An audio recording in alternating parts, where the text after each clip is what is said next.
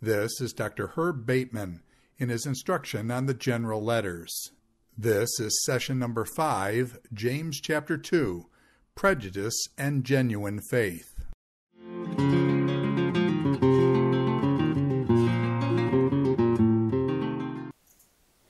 Hi, my name is Herb Bateman, and this is the second session on the book of James. The last time we met and talked about James chapter 1 and focused on trial and what true religion was, as well as talking about trials are seen as an opportunity, and that religion was something that was supposed to be lived out. And they were the two main thrusts that we focused on chapter 1. As we look at chapter 2 in James, we want to look at James 2, and we want to look at prejudice and genuine faith. And this chapter can be broken out into two parts. On the one hand, it could be the acceptance of others, or perhaps we might say, we might put it in a negative way, showing favoritism is wrong. And then the second section would be looking at faith and works, and what does that look like? Faith cannot be proven without action. So we're going to begin by looking at the first part of this, chapter 2, the first 13 verses. And we're going to look at the importance of accepting others. And so James begins in verse 1 with a negative command. We read, "My brothers and sisters, do not show prejudice," or partiality is another way that might be translated, "if you possess faith." Or you might read it, "Do not have faith with personal prejudice," might be another way to translate, "in our glorious Lord Jesus, who is our Christ, who is our Messiah."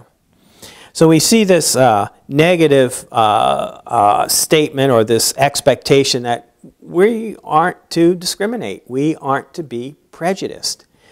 And then he moves on to a reason. "For if someone comes into your assembly," and I'm going to read down to verse 4 now. "If someone comes into your assembly wearing a gold ring and fine clothing, and a poor person enters in filthy clothes, do not pay attention to the one finely dressed and say, 'You sit here in a good place,' and to the poor person, "You stand over there," or "Sit at my feet." If so, have you not made distinctions among yourselves and become judges with evil motives? This passage begins with an exhortation, an expectation. And the expectation is we aren't to discriminate. Showing favoritism is discrimination. We are not to show favoritism or be partial between people. There is this sense in verse 2 where it talks about, "For if someone comes into your assembly," we're talking about James writing to Jewish folks, and so assembly here is a synagogue situation. To recognize recognizing that God's word transcends time periods and cultures, for us, it would be if anyone comes into our church, we aren't to be prejudiced or show distinctions. Now, the form of James' question in the Greek in here, when we read in verse 3, it's said in a way that expects a positive answer.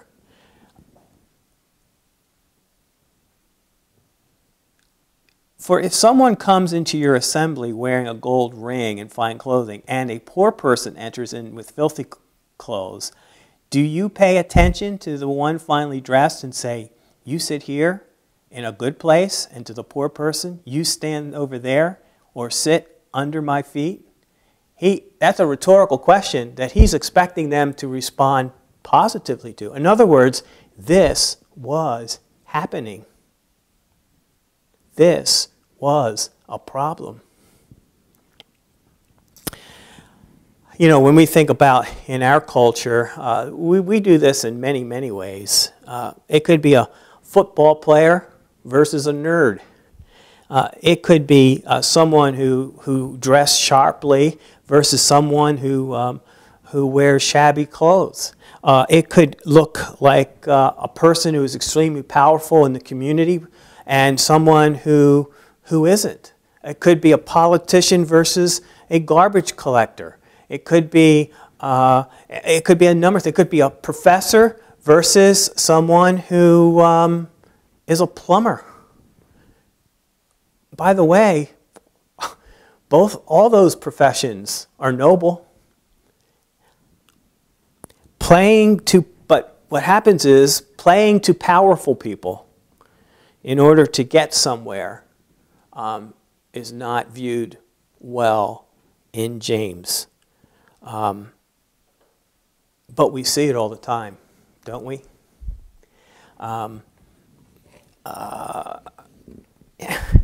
It happens in churches. It happens in Christian institutions.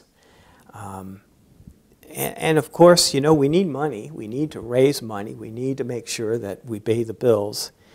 But at what expense? According to James, and quite frankly, ladies and gentlemen,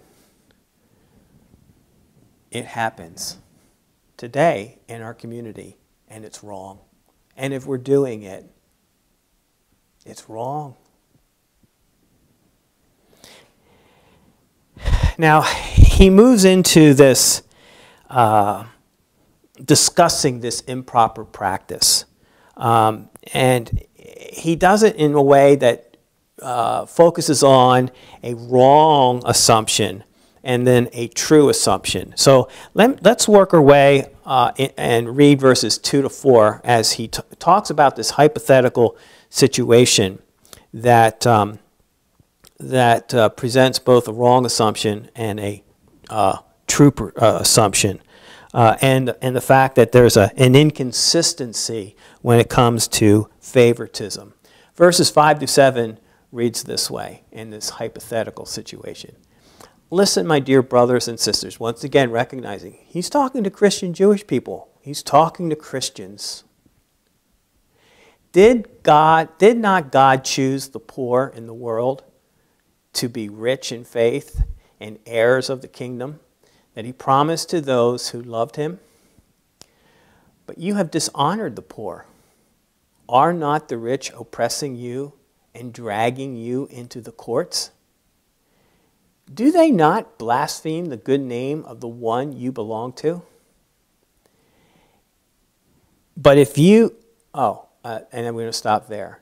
So he's asking these questions about the poor, and he does it with 3 questions. And he does it by first saying that God has chosen the poor of the world.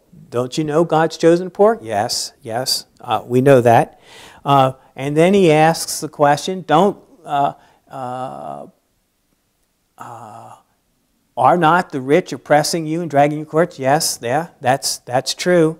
And don't they blaspheme the good? Yes. These are rhetorical questions that the answer is expecting a positive response. And so there's an inconsistency in this showing of favoritism. It's a reality that's happening, but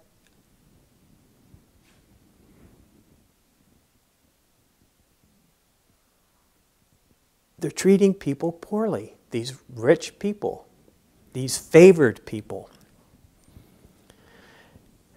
What's a Christian's duty? How should we respond? As opposed to recognizing that favoritism dishonors God in verses 5 to 7, the author now, James, wants to talk about the implications of this and demonstrate that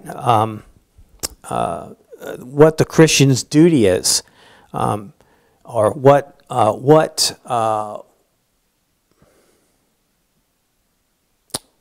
the ramifications when we do this? Well, James tells us in verse 8, but if you fulfill the royal law as expressed in Scripture, you shall love your neighbor as yourself, you are doing well. But if you show prejudice, you are committing sin and convicted by the law as violators. So this act of showing favoritism, he comes down pretty hard on it. He's recognizing it's happening. He's recognizing how foolish it is because the very people you're trying to impress and show favoritism to are not treating you well to begin with. So what are you expecting? But moving beyond that, it's sin. It's sinful. It's wrong. It is not what is expected by God. For the one who obeys the whole law but fails in just one point, just this one point of showing favoritism, has become guilty of it all. He moves from this Christian duty to obey the law and not show favoritism, because to show favoritism is sin. He moves to talking about the importance of prejudice in verses 11 to 12. For he who said, do not commit adultery, also said, do not murder. Now, if you do not commit adultery, but you commit murder, you have become a violator of the law. Speak and act as those who will be judged by a law that gives freedom. And so the illustration is, even though he's not focusing on prejudice, but he's talking about two other sins that are recognized. You do the one, you're still guilty of the whole law, breaking the whole law. The prejudice fits into that same mode. And so he moves into saying it's really important that we as believers do not show favoritism in verses 8 through 11. So now he's going to move to what are the implications. What are the implications of our own judgment? What are the implications to showing favoritism?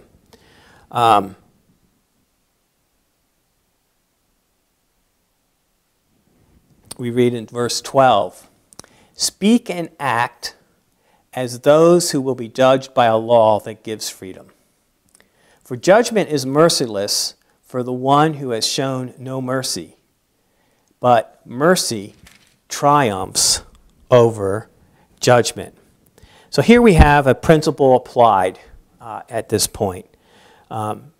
So speak and so act as people who are going to be held accountable. As we speak, as we act, we do so knowing that we are accountable for what we say, for what we do. The law is considered a liberty. There is freedom in Christ. We have liberty in Jesus. And it liberates us now. And we need to remember that we will be, but we do need to remember we will be judged. And we'll be judged by the way in which we have treated others, how we reach out to others. We are not going to be judged prejudicially by God. And this is where I think James really comes through, is that God is impartial when he judges folks. He judges people fairly, impartially. If we are partial in the way in which we judge and treat others based upon our discriminating acts because of wealth, because of position, because of power, that same type of judgment and means of judging is going to be used with us. But if we exhibit mercy as God is merciful, then that mercy will be extended to us as well. So we need to work on, or what James is concerned about, is working on keeping people out of our categories. Keeping people, don't be placing people as special people versus not so special people. Ranking people. Are we ready to accept someone who's got long hair or no hair? Are we ready to accept people that don't dress as nicely every week when they come to our church? Are we How about someone who smells, who doesn't take care of themselves and has an odor? How do we treat them? How about, well, here's one maybe that might be even a little more difficult. How do we treat somebody who's just been released from jail?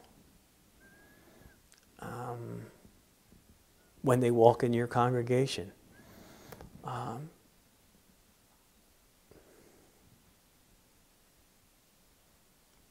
about the person who's gay? How about the person who's got AIDS?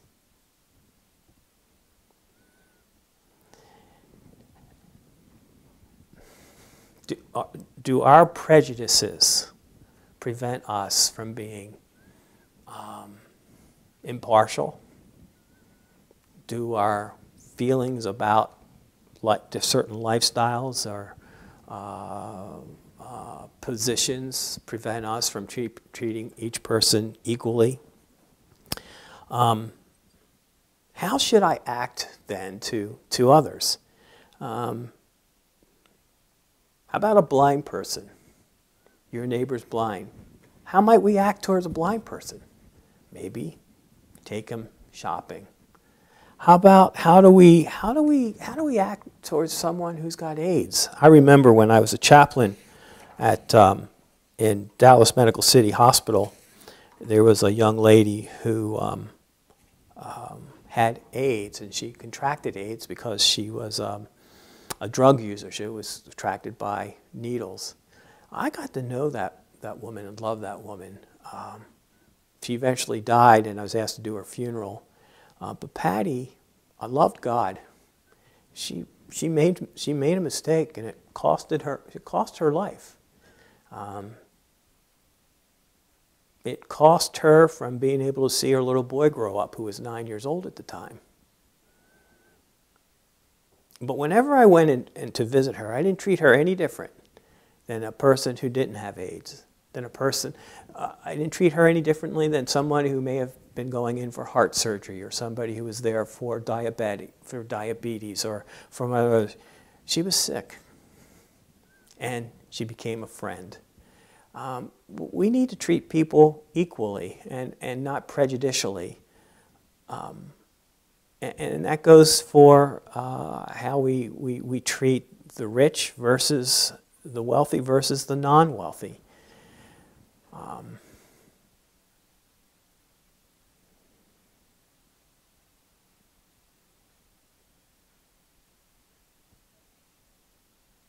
I can tell you examples of people on church boards, people on boards in major institutions that are made up of wealthy people. And because they have the bucks, they wield the power and they get their way.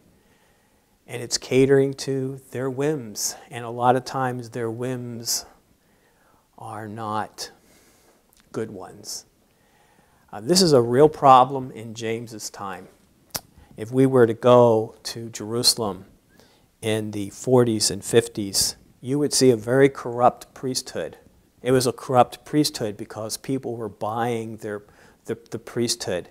And there were situations in the priesthood in Judea and Jerusalem where the wealthy priests would actually go to threshing floors where wheat was supposed to be gathered by the priests, and that's where they got their meals. And the rich priests would send their servants and chase off the poorer priests, the priests with less money, and usurp their grain and confiscate it and take it away. The wealthy getting more wealthy and the poor becoming more poor, to the point where within the priesthood you had the haves and the have-nots. And it ended up creating a hostile situation that erupted in the 60s that Jude will address eventually when we get to the book of Jude. Favoritism. It existed in the time of James. It exists today. And God says showing favoritism is wrong, and we ought not do it. The next section of James, he focuses on faith and works together. And this section has to deal with acceptance by God. How do we know? How does this acceptance of God manifest itself? And but what James is addressing here is that faith cannot be proved genuine without actions. The faith of an individual, the belief of an individual, cannot be determined as genuine without some sort of actions to demonstrate that genuine faith. So when we talk about, now I guess before I get into this passage, I've got to address that white elephant that's in this room. We all know what that white elephant is, right? We have Paul who says that no one is justified by faith, by works, but by faith alone. And we got James apparently saying just the opposite, that one's faith cannot be demonstrated without one's work. And so what I want to do is give an example that a friend of mine has used on several occasions to kind of put this in perspective. So I'm going to do this by looking at a farming example and how different meanings exist for the same words and different situations. So let's talk about farming. And we'll talk about an Amish farm and a big-time farmer. So an Amish farm might have 3 acres.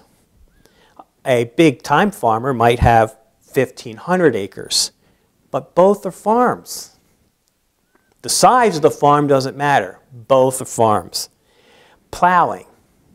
An Amish farmer is going to plow with horse and plow 1 row at a time. A big-time farmer, he's going to have many tractors that they're able to plow many rows simultaneously.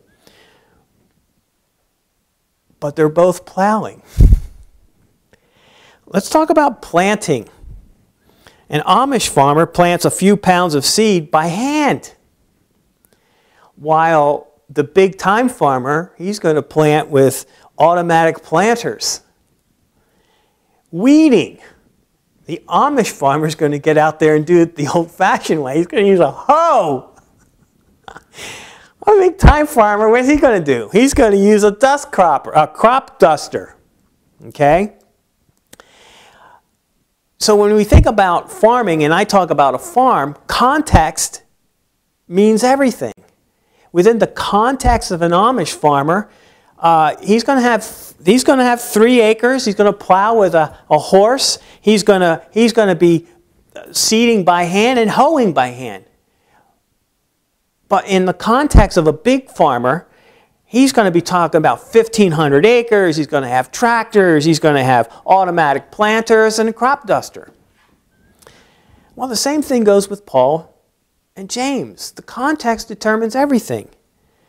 For Paul, he's combating legalism, acceptance of Gentiles into the world. James is combating something totally different. He's combating superficial faith. Failure of the church to do works, to be charitable to other people. In Paul, works had to do with ritual law. But works in James is about mercy. It's about charity. It's not about law. We talk about faith in Paul. It's trusting God.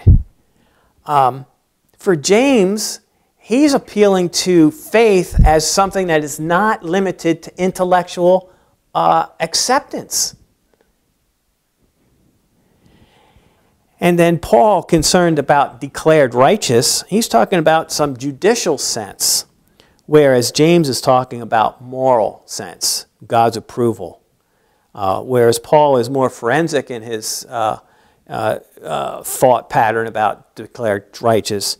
James is talking about morally approved based upon God. So context is everything. For Paul, he's combating legalism.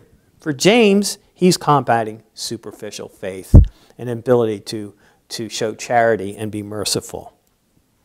So, their context determines meaning, and I think we've got to let Paul speak for Paul and let James speak for James. And so since we're in James, we're concerned about what James is dealing with and what James is concerned about. He's just got done talking about favoritism and how it's wrong.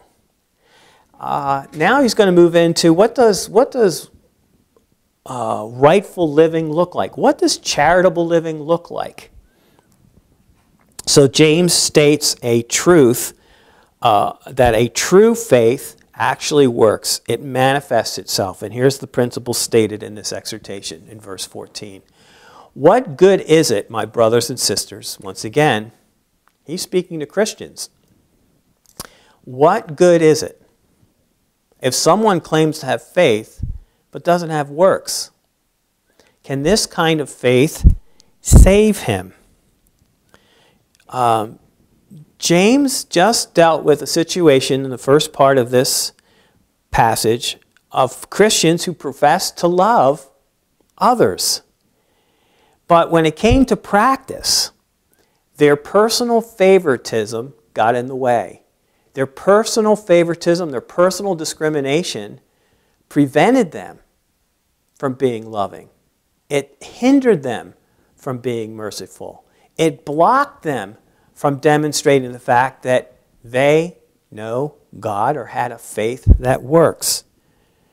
So now he raises a larger issue. He is raising a larger issue concerning a person who professes to be a believer but gives absolutely no evidence. And he begins with the question and questioning the reality of someone's faith who doesn't demonstrate acts of love and mercy which are custom or characteristic of a Christian. 2:15, he moves into verses 15 to 17 with a concrete illustration, a concrete example.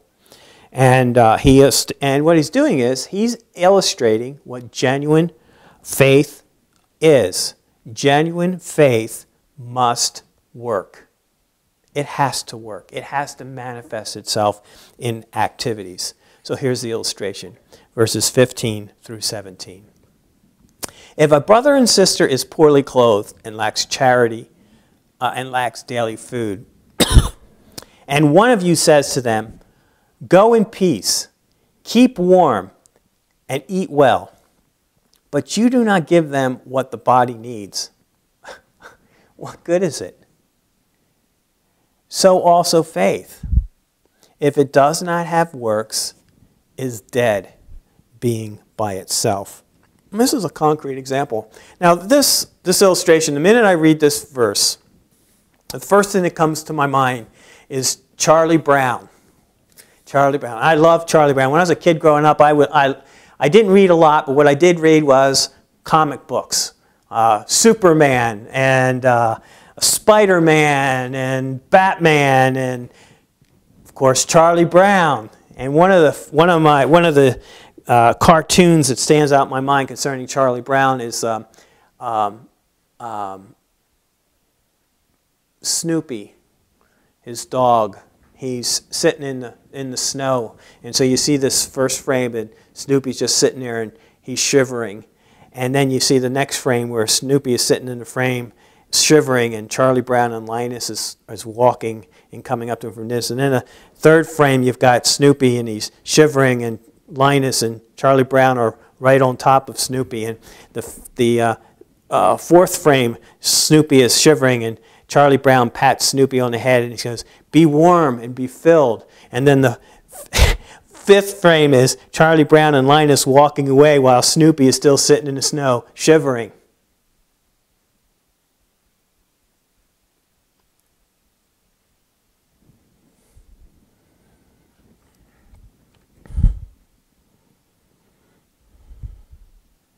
So you're in church, and a brother shares with you how he lost his job, and he's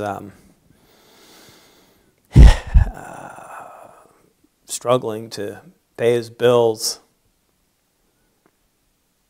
And so you're listening, and as your conversation is ending, you say to him, "Well, brother, I'll pray for you." And then you go home.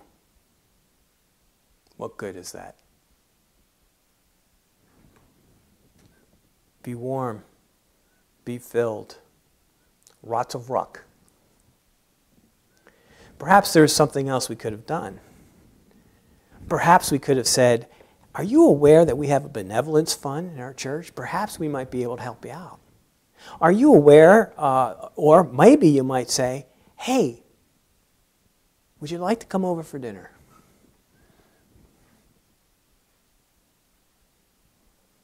I think so many times we miss opportunities because we're really not, well, I think we miss opportunities because we're too busy.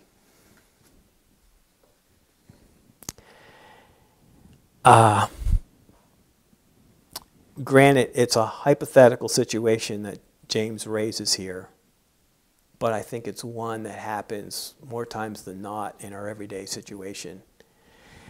James is a very convicting book. I hate the book of James. I really do. There's times when I wish Luther had gotten its way and he wasn't allowed in the canon because it's so convicting. This is convicting. This is not just to, this is very convicting to me. What am I doing to help those that I know that need help? What are steps on? Now, we need to keep this in perspective. There are people in our pockets all the time wanting handouts and wanting money. And for some of you that are listening to this, I already know some of your hearts, some of you are already there. You are in step with what's going on, and you do take steps. My wife does a raft of things within the community to help people, and not just because of her job, but that's just the way she's bent. I'm not talking to you. I think many of you do this, but some of us we just need to have a 2x4 wrapped around our head and get it in there. We need to be a little bit more sensitive to those around us that have needs. To demonstrate genuine faith, it has to manifest itself in the way in which we work with one another, in which we demonstrate love. The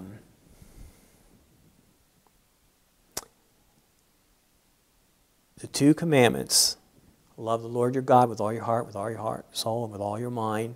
And the second, love your neighbor as yourself. Love your brothers as yourself. This is acts of love. These are acts of love. Being sensitive to those around us that are in need. It's a concrete illustration, though hypothetical, that needs to be attended to. Now, I do want to make sure that faith doesn't become a mere sentimentality. It's something that needs to be done willingly. We need to want to help. Good intentions isn't enough.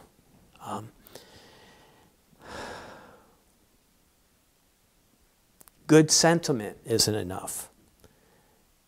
Whether it's outwardly or inwardly, action is needed. Now, in verses 18 and 20, as he wraps up, as we're moving to wrapping up this chapter, James reasons that the true faith must work, and he moves into a reason, beginning with verse 18. But someone will say, in raising an objection, "You have faith and I have works. Show me your faith without works, and I will show faith by my works. You believe God is one?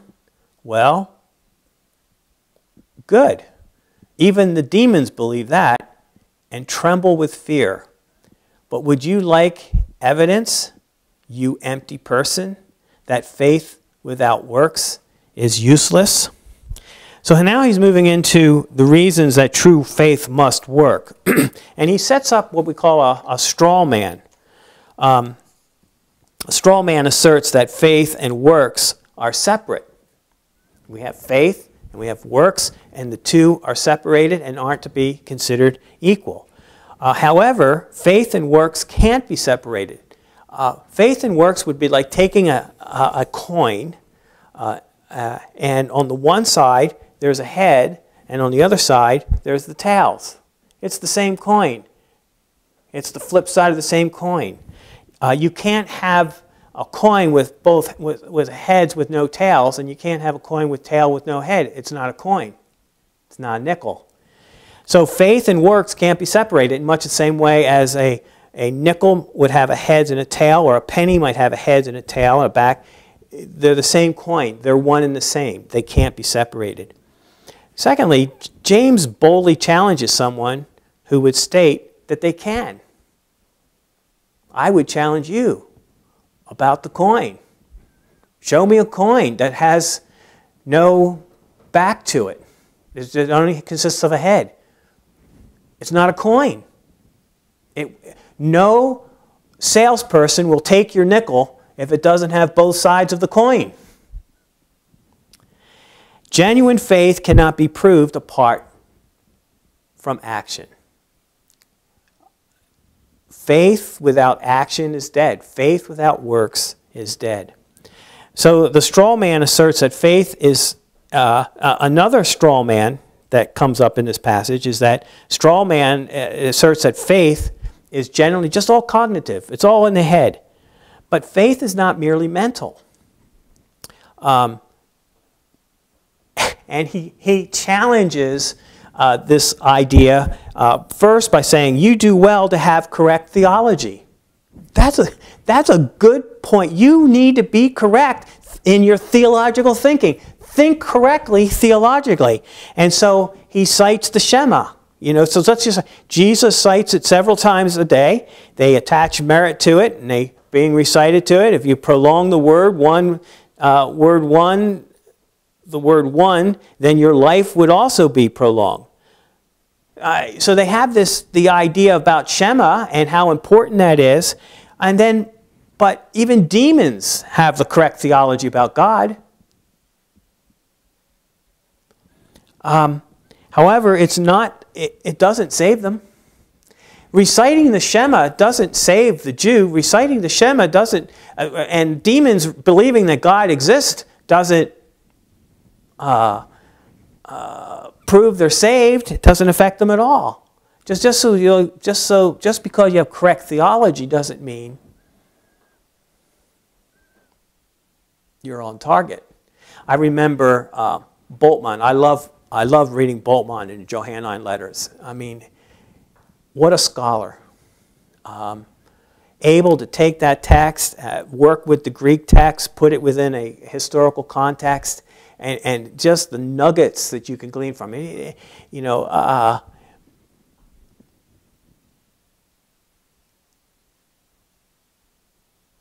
And he did have a lot of good theology.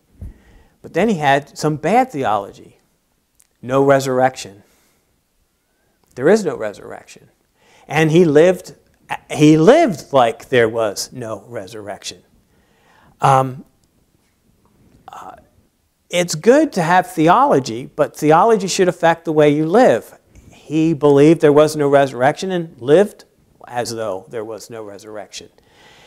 We believe there is a God, and that as believers in Jesus Christ, we are members of the kingdom. That should affect the way we live. Correct theology, however, in just believing that Jesus is Messiah and we are kingdom saints, does not equate genuine faith. We should live as kingdom saints. So he argues in verses 21 to 25 that true faith must work. True faith must work. Let's look at 21 to 25 as we wrap this up. Was not Abraham our father justified by works when he offered Isaac, his son, on the altar? you see that his faith was working together with his works, and his faith was perfected by works. And that scripture was fulfilled that says, "Now Abraham believed God, and it was counted to him for righteousness, and he was called God's friend." That's the first example. We'll come back to the second in a minute. Here in this case, we're talking in 21 to 25, he's talking about Abraham. He's talking about, and the solution to this problem lies in the meaning of justification. This word also means to declare righteous, but Abraham was declared righteous more than once. It was credited to him as righteous because he believed God. The first scriptural statement of his justification is usually felt to identify his new birth, to use the New Testament term. But about 50 years later, James says Abraham was justified a second time. And in view of the fact that Scripture consistently teaches that believers who are once justified never lose their righteous standing with God, and therefore do not need to be saved again, this subsequent justification evidently refers to a subsequent declaration of righteousness. James says his works made that declaration. They gave testimony to his faith. So on the one hand, God declares him just enough because he believes, but later on, the sacrifice and this sacrifice of Isaac and an altar was faith that worked. It evidenced what he believed. What he believed affected how he lived, and then how he lived reflected what it was that he believed. And even though we claim that Paul does not have this same type of philosophy, when you look at his writings, oftentimes, particularly in Ephesians and Colossians, he'll have a dialogue, or even in Romans, he'll have a dialogue where he's dealing with theological truth. But the second half of the book, all those letters, there's therefore, and then he deals with, in light of what you know and what I've told you up here, this is the way you ought to live. Paul also believed that genuine faith manifested itself in real action. Faith that worked. And I frequently talk about how Paul says what you believe about God affects how you live, and how you live reflects what it is that you believe. James is saying the same thing. Abraham believed God. He was credited as being righteous, but he manifested that righteousness. He manifested his faith in the manner in which he willingly took steps to sacrifice Isaac and believed that God would intervene. The second example is seen in verse 25.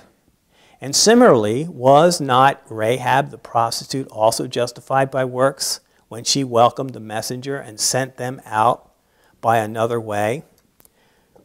So here we have Rahab being used as an example. And she is seen as someone who puts this, if you remember the story of Rahab, she is a woman of ill repute in Jericho who takes in spies, and she believes in the God of these spies. And she demonstrates her belief when they leave, and she's told to put a red kerchief of some sort out her window. If she didn't believe that the God of the spies was able to rescue her, would she not, or would she have not put that thing out, that red cloth? She believed, and it affected how she responded to that request.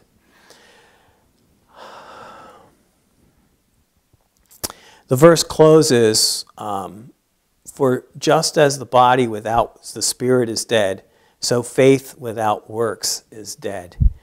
He's making a direct correlation that if we are without works, then our faith is meaningless. It's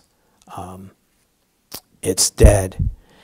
He argues in verses 21 to 25 that faith is costly, and it must rewrite our lives. It must affect the way we live. With Abraham, faith and works were inseparable. With Rahab, she made her decision based upon faith. Faith alone justifies, but faith which justifies is not alone. It's always accompanied by works. So no matter who we are, whether we're a patriarch or a prostitute, the acid test is always faith that works. Action is the product of life.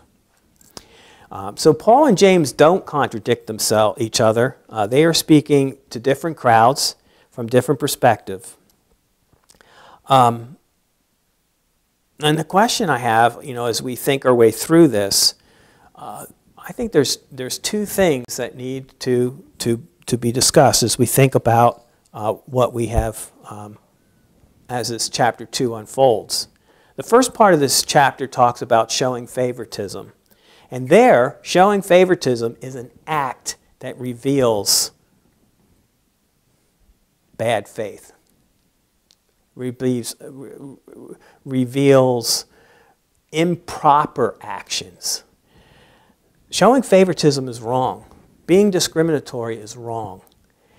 Then we have this second part that talks about and focuses attention on faith that works, and that works together. Faith cannot be proved as genuine without actions.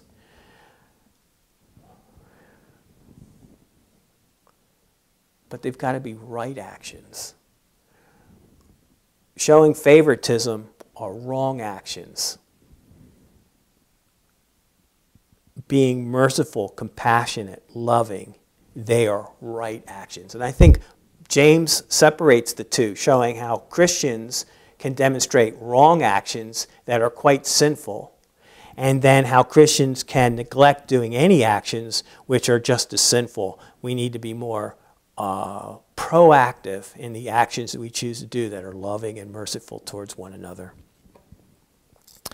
So that's chapter 2 of James.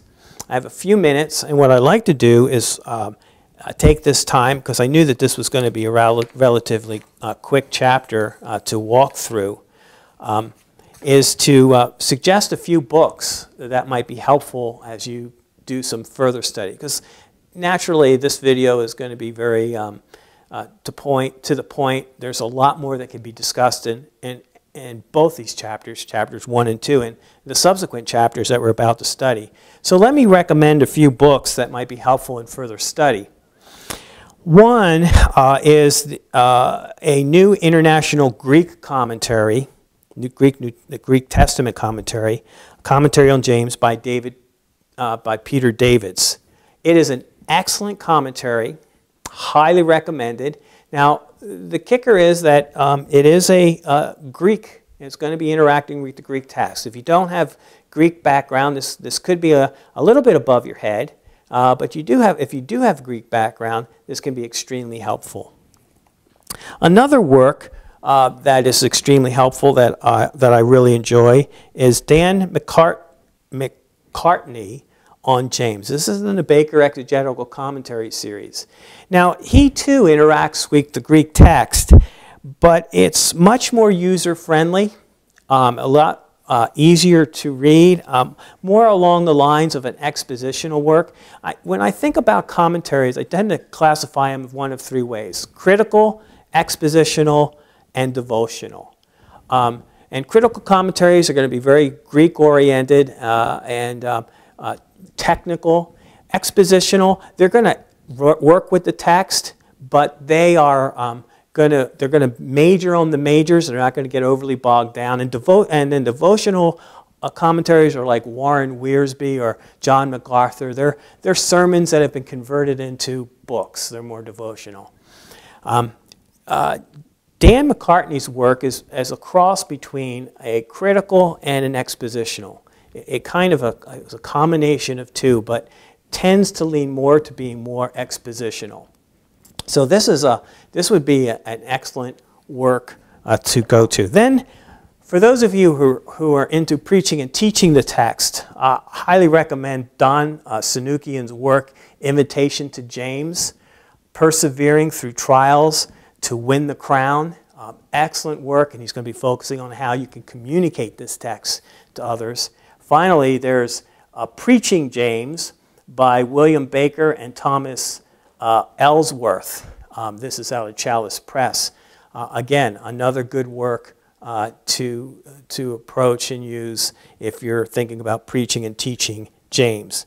Now, there's a lot of commentaries out there, and just as an FYI, in the back of this book that I wrote on interpreting the general letters, Chapter 8 is a resource of material, selected sources for studying the general letters. And in the back, I have a guide for choosing commentaries. And it lists commentaries by series, their stated purpose, and the description for the letters, and then the list of the books and those who wrote those commentaries. So this would be an added plus to you for looking for commentaries if you want to look at others that exist. These are some of the ones I recommend, but there are others noted in this book. Well, until next time, when we look at Chapter 3, I trust you're going to have a great day. Bye.